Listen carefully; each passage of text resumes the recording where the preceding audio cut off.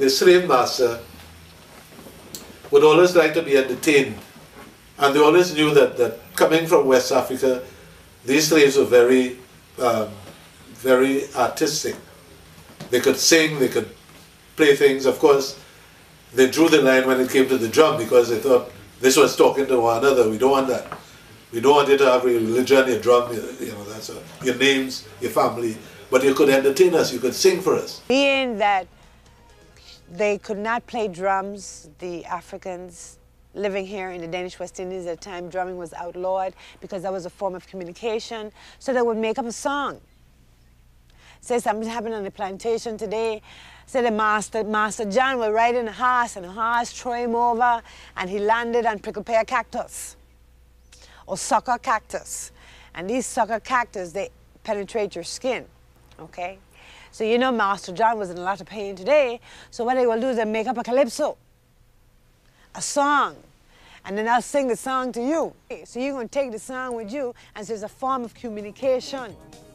Spread it like a newspaper. Congo Barra and Goja were Calypsonians of the first ever in Trinidad. But they weren't called Calypsonians, they were called Chantuels. Those days that the French planters, the French masters lived in this country and brought to Trinidad the rhythmic and most enticing form of French culture in the masquerade. The Chantuel was born, and they would be singing in patois, or they would be singing in a sort of a language that incorporated some of the African dialects with some of the French dialects, and totally confused the slave master. They didn't know what they were singing about. You know, and this developed into the calypso. Goja was a huge, thick, black, strong slave who was humorous and sang lots of ditties mimicking the French masters. They didn't get annoyed. In fact, they were amused and asked him to sing about other French masters. So pre-carnival festivities were done and they were inviting Goja to sing about their neighbors and their habits. And so calypso began in double antone, making suggestive remarks about the people and the masters, and at the same time saying it in French patois and later in English and patois.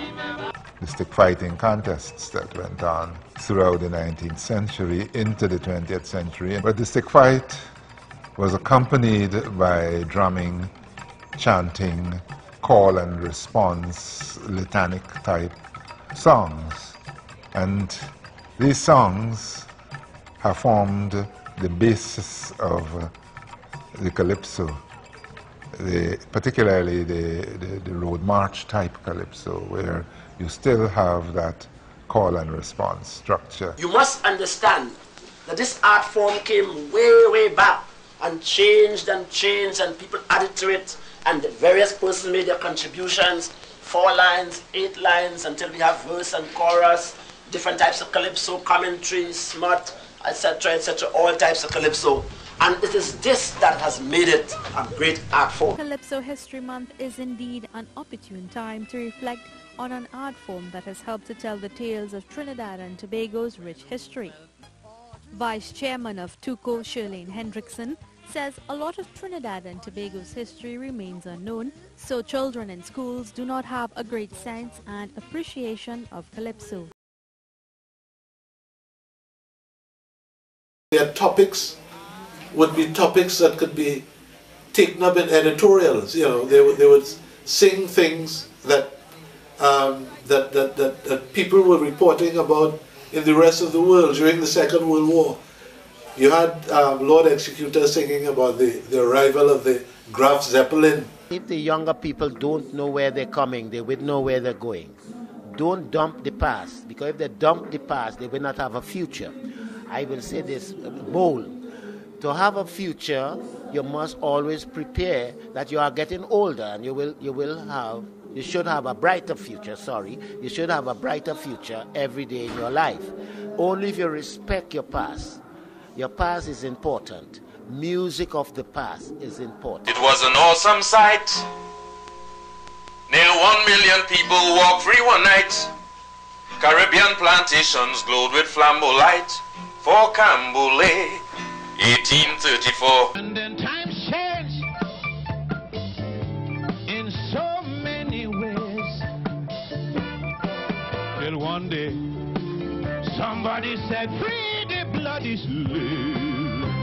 Every song that they make in America is about love, but we sing from politics to sport to science to whatever, education, it is recorded in Calypso. In 1955, Mexico, this vintage newsreel shows the aftermath of the strongest hurricane of the year.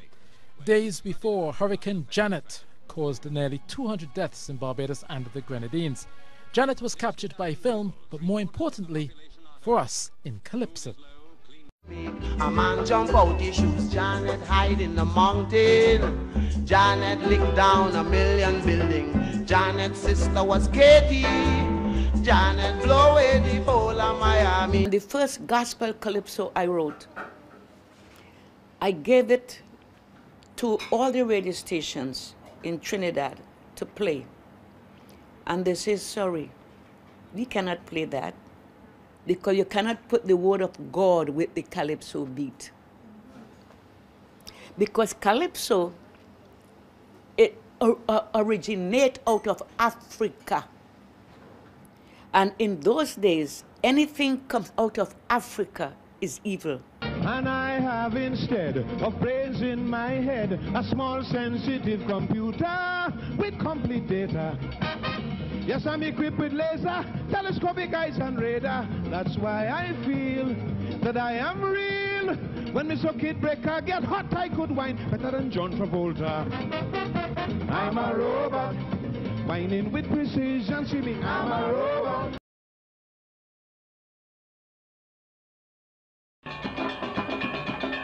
The Calypsonian got his rightful place first by being the chantwell in the carnival band. Every band had a chantwell, and every singer had a topic. If they were playing a sailor band, they would sing about the sailor band. And so that was competition between the bands like there is today, which band was first. And so this was the opportunity for the Calypsonian to display his talent by being a chantwell of very high caliber. It was always something to listen to, you know, to tell the Calypsonian in the same way that the Calypsonian told a story, the masquerader told a story, you know. Only distance will separate us. Ah, what a day, what a time, what a story. To behold this world and its glory. Everybody cosmopolitan, we all will unite as one. And then we got peace in the world, where we need peace in the world. No more greed, tell world leaders for me. A Calypsonian is a poor man newspaper. A Calypsonian is the person to tell the people's spokesman, so to speak. He is to let the people know what time is it, what's going on behind their back. So it has been growing and also impacting on the educational status of the children, because now they come prepared with topics in a bag, ready to perform, and current topics, you know. So, and then they look forward. That's why we also ensure that our extempo artists, as extraordinary as they are, that they keep current too with the children. So, you know, they don't underestimate the children. You know that it's true, but what can I do? But try and explain the facts to you. I say a Calypso king must be able to compose and sing. Then you could hold up your head as a man and call yourself a true Calypsonian. Those who possess the Calypsonian art are men of remarkable gifts, and there's a speciality to it that I'm not privileged to embrace. The fact that I've been called King of Calypso was not my manufacturing. Deal with those who market and sell you goods that you buy every day. When I was a little fellow, and this ain't no fabrication, from about 5-6 years, I found myself composing up the badges so I was going to school. And we would play Newtown Boys or Grovian. If we win the match, instantly I would start to sing something here.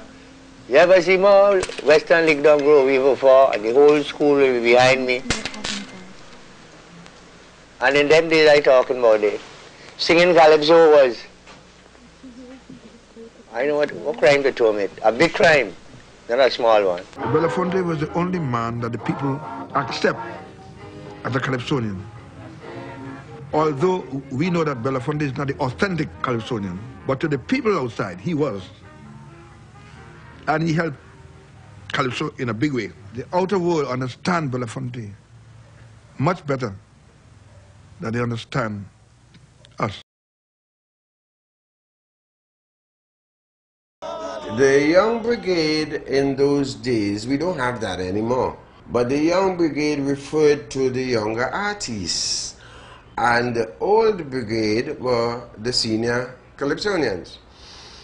Fortunately for me, Small Island Pride, where I used to live, was one of the seniors, and he sang at the Old Brigade.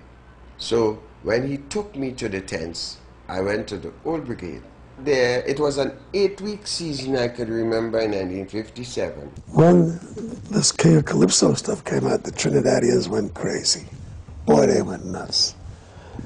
You call yourself the King of Calypso, and you never come here, and you never go up into competition, you never do jump up, you never go in the tent, you never do nothing, and you teach the music, and you call yourself king.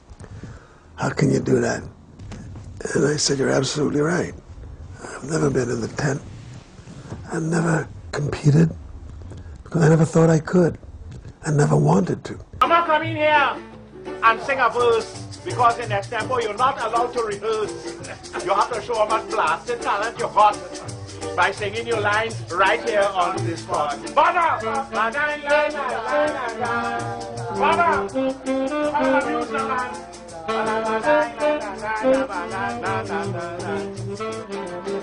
When you sing extempo, you don't have to rehearse.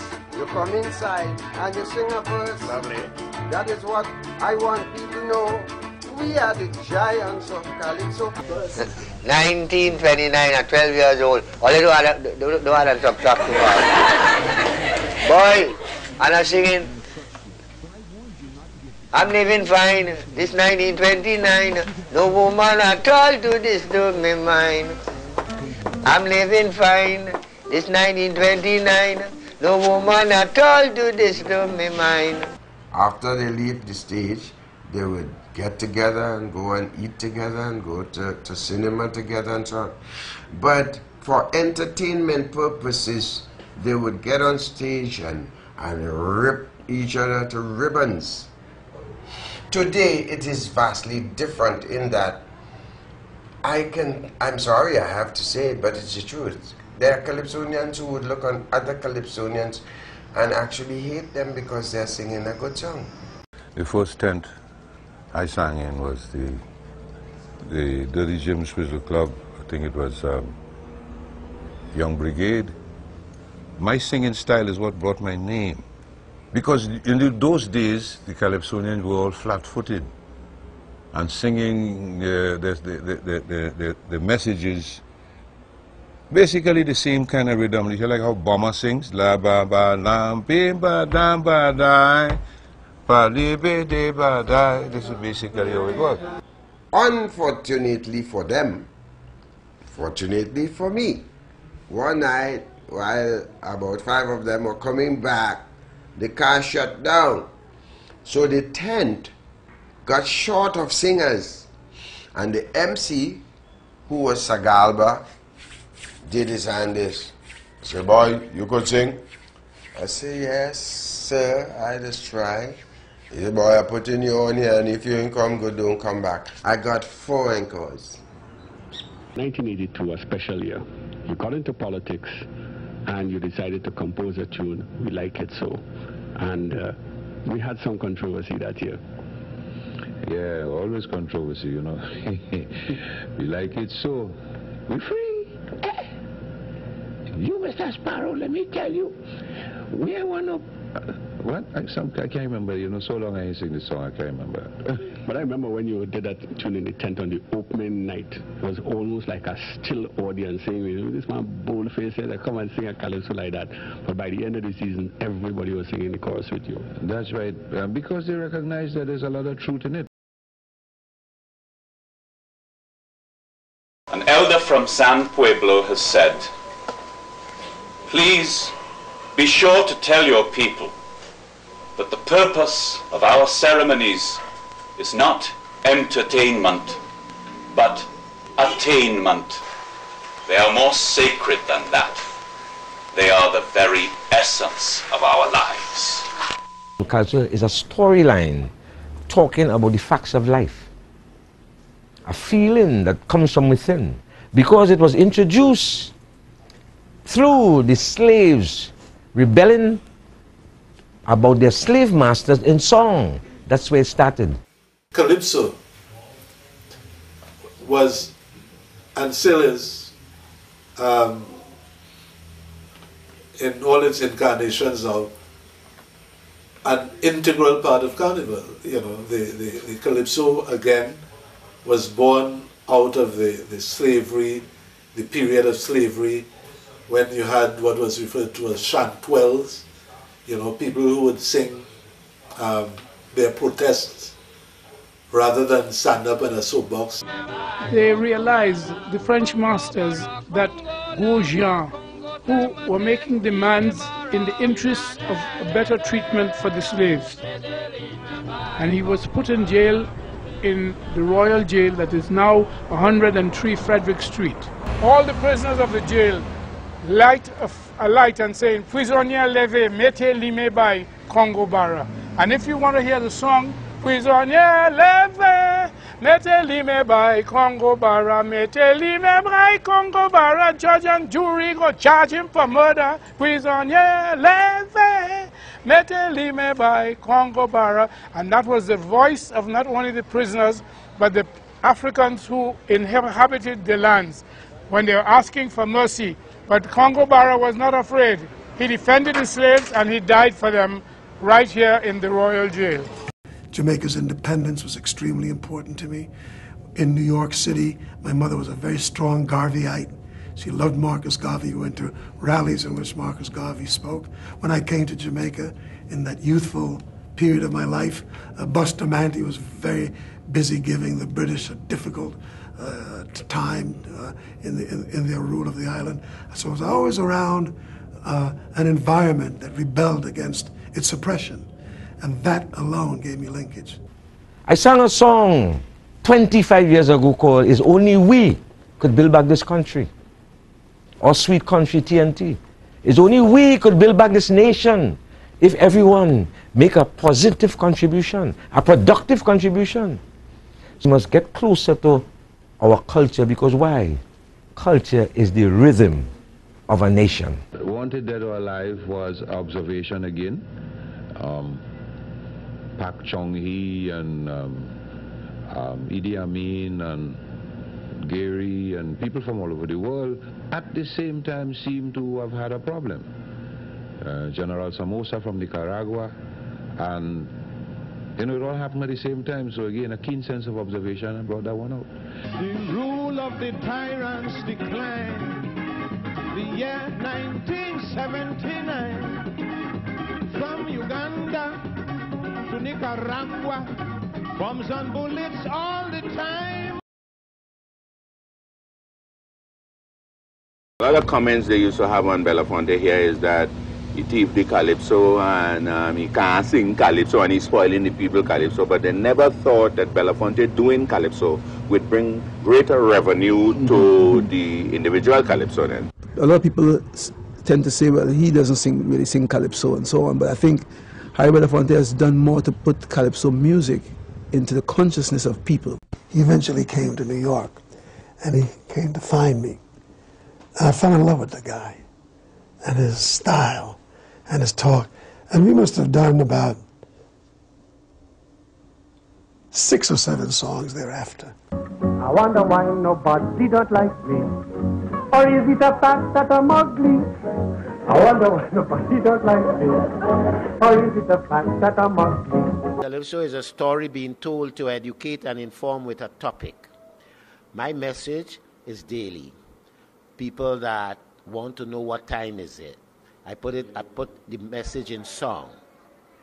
So there's where I build my popularity. People hire me all over the Caribbean, and I do believe I will start to travel all over the world, because word is power.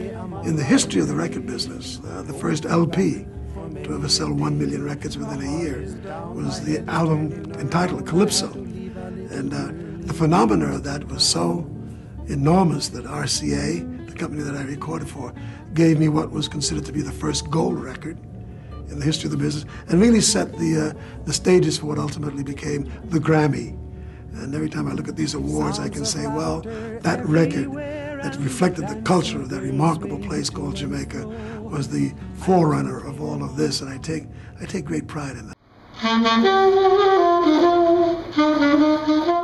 Through the years, Carnival has been spread all over the globe. Sweden and Finland and Denmark and Holland and these places, there are Trinidad types of Carnival. I left Trinidad in 1948, went to London and made my first record. And I was a big hit in England. I used to sing at the Churchill, where Princess Margaret used to visit very often. West Indian would explain to the English friends what I was really saying. So eventually, the English people caught on my song. What I did do was to use the environment of Caribbean lore to put us on the map at another level that I thought was instructive and creative for us. And in that service, if I have offended you, then I beg your forgiveness. And I enjoy life in England. I love the cold then. I get accustomed to the cold. Lord Kitchener, now I'm told that you are really the king of calypso singers, is that right? Yes, that's Will you sing for us? Right now. Yes. London is the place for me. London, this lovely city. Music is very, very central to my existence, to my passion, to my joy. I also find it as an instrument of great communication. I mean, when you see 50,000 people in Germany singing Deo, and you look at 25,000 Japanese singing Deo, it tells you something about the power of the song, especially the songs that come out of a buka.